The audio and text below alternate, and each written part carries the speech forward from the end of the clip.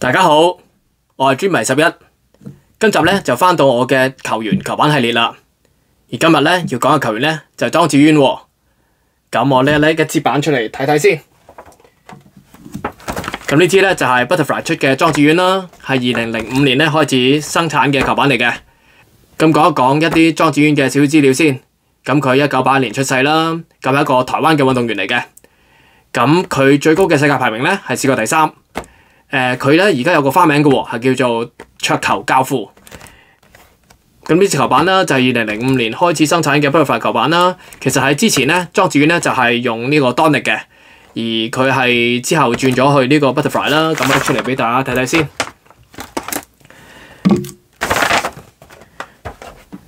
咁呢支個手柄啦，大家睇到係呢個棗紅色啦。其實咧，當年咧莊智淵嘅當力嘅球板咧都係棗紅色手柄嘅，所以佢呢個咧都係用翻呢個棗紅色手柄啦。咁呢支板咧係一個5甲嘅純木球板啦，嘅結構咧係同莊智淵喺當力嗰時嗰支咧係絕對係好相似嘅。咁莊智淵啦，我真係由佢呢個小莊年代咧睇波睇到佢而家咧變成咗呢個桌球教父啊！咁最記得啦，當年我打大專杯嗰時咧，有個朋友咧個花名咧叫小莊添嘅。咁咧我試過咧有幾次咧喺現場睇莊智淵打波嘅喎。咁我覺得咧佢真係非常之勁啊！嗰種勁法咧係喺電視度啦感受唔到嘅。咁我最記得啦，有一次喺現場睇波嗰陣啦，佢就喺場邊換衫喎，打完波當然要換衫啦，因為濕咗噶嘛。咁佢嗰身精練嘅肌肉咧，真係以一個佢嘅咁嘅歲數球員嚟講咧，係要好有呢個自制能力啦，先會可以 keep 到咁樣嘅，真係令人非常之羨慕啊！仲有啦，佢嗰個外表啦，真係非常之 man 嘅，喺華人球員嚟講啦，真係非常之少見。所以咧，無論實力啦同埋外表咧，佢稱之為呢個桌球教父咧係當之無愧嘅。咁喺2013年啦，莊智淵咧就迎接咗佢呢個乒乓球嘅人生嘅高峰啊！佢就贏咗呢個世乒賽嘅男雙冠軍喎。咁當時咧佢嘅拍檔咧就陳健安啦。咁呢度講少少陳健安嘅資料先。陳健安啦就細莊智淵10年，就1991年出世嘅。咁佢一個左手嘅球員啦。咁佢咧最高排名嗰時咧就係世界排名17嘅。因為佢哋攞咗呢個世乒賽嘅男雙冠軍啦，所以咧 Butterfly 咧就當時咧為佢哋推出咗一對咧紀念球板喎。咁我收起呢支球板先，拎嗰對球板出嚟先。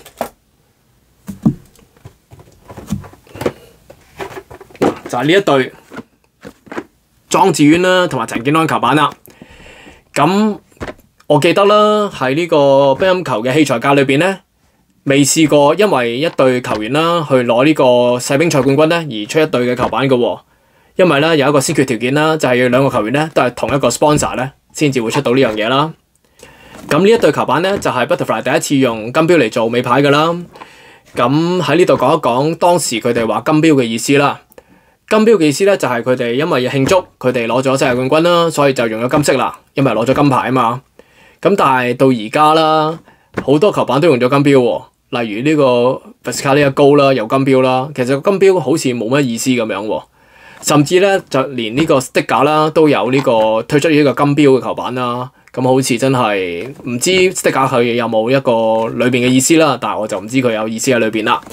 咁真係好濫用嗰個金標啊！而家咁我拎呢兩支球板出嚟先。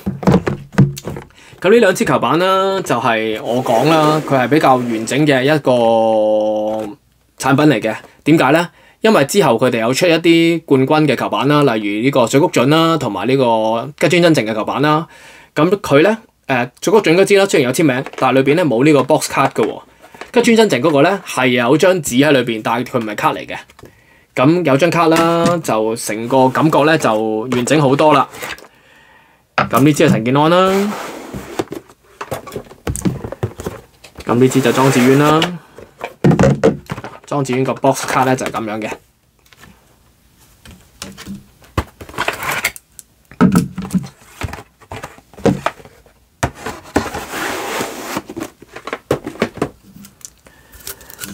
咁呢兩支板啦，莊智淵呢支咧就係推出咗350支啦，而陳健安咧呢支咧推出250支嘅啫。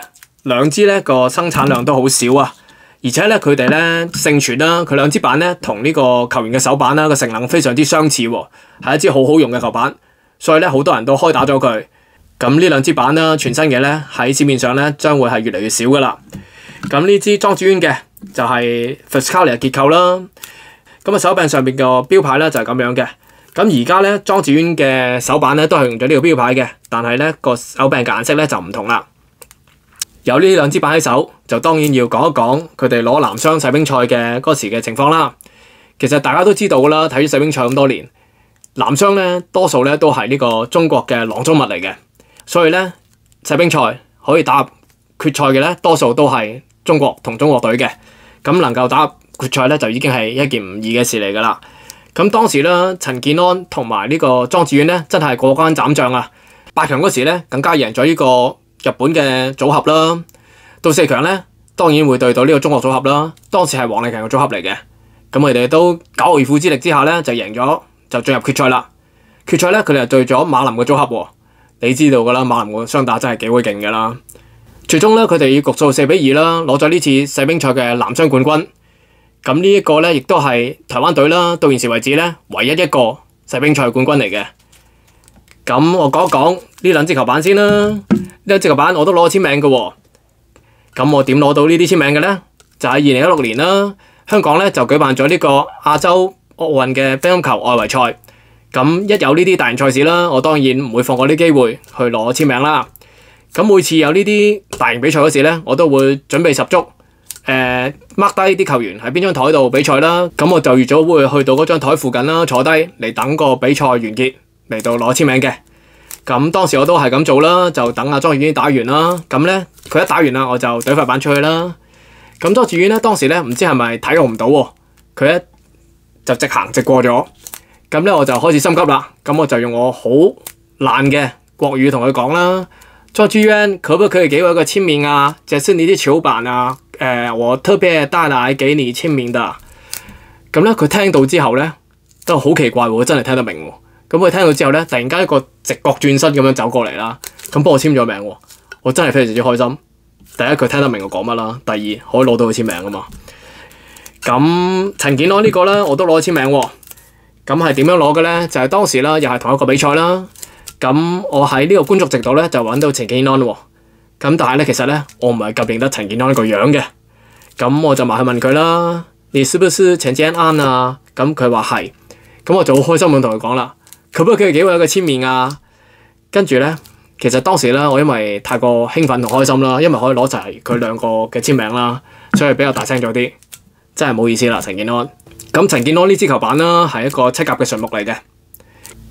咁我呢支球板個簽名係2016年攞㗎啦。咁咧後尾咧就收咗一支球板啦，係2015年嘅 T-Bar 嚟嘅，係陳健安嘅球板啦。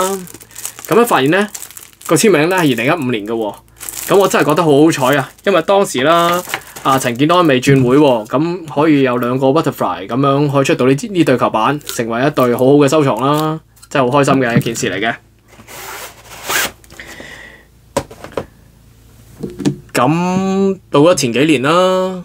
Butterfly 咧又為莊智淵咧出咗一支球板喎，佢係咩咧？咁我收起呢兩支球板，先繼續講先。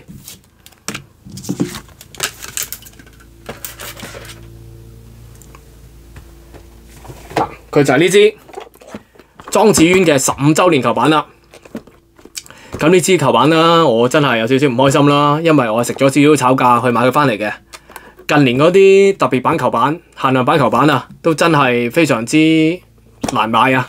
一出咧就會落咗一啲炒家手上啦，真係好唔開心嘅事嚟嘅。咁呢支球板啦係紀念莊智淵簽約簽咗 Butterfly 15週年啦。咁我呢一拎出嚟俾大家睇睇先。嗱，又係好重要啦，有個 box 卡啦，好靚啦，呢張 box 卡整得。咁啦，球板就係咁樣噶啦，就係咁樣啦，兩面都印咗莊智淵嘅啦，有背面、正面咁樣啦。咁咧呢支球板咧，我都攞咗簽名嘅喎。我呢個簽名咧係2019年嗰時簽嘅。當時啦，香港咧就舉辦咗呢個巡迴賽嘅其中一個分站啦。咁咧喺攞呢個簽名嗰時咧，我就有個故仔嘅。因為當時啦，莊智淵呢個比賽咧就同我另外一個想攞簽名嘅球員啦，吉川真晴咧係同一時間比賽喎。咁我當時咧就喺度惆悵緊。究竟我去邊張台度等邊個位球員好咧？因為咧球員一打完咧就走得好快㗎啦，係冇可能走到兩個地方嘅。咁我喺諗緊嗰時啦，就見到莊智淵行入嚟大堂嗰度喎。咁我即刻非常之開心地衝上去就攞咗佢簽名啦。咁我俾咗佢嗰時咧，佢就望住塊板，跟住問應該簽邊度啊？呢塊球板因為佢太滿啦，啲公仔印得，所以咧係冇位簽名嘅。咁最終佢都揾咗位簽啦。咁呢球板當年係推出1000支嘅。咁嗱，我呢個盒都簽咗名㗎。咁其實真係好難睇到，如果用深色嘅筆。所以咧，我諗第時如果要簽呢啲位啊，簽呢啲咁花嘅板咧，我都會揾啲淺色嘅筆嚟簽啦。咁 Butterfly 啦，都出咗好多種呢種有印咗球員樣嘅球板啦。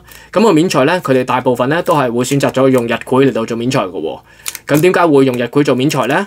因為咧日繪比較平啦，同埋咧個木嘅顏色都比較白嘅，印上去咧個效果咧會比較好啲喎。咁有好多人啦討論呢啲球板啦，佢話打落去啦，性能好似唔係十分好咁樣喎。咁其實啦，呢啲球板印得咁靚，主要嘅目的咧就係為紀念一啲嘢嘅。其實性能咧只不過次要嘅啫，所以咧佢哋好唔好打咧都唔係太緊要噶啦。咁今日咧講莊智淵嘅球板啦，就講到差唔多啦。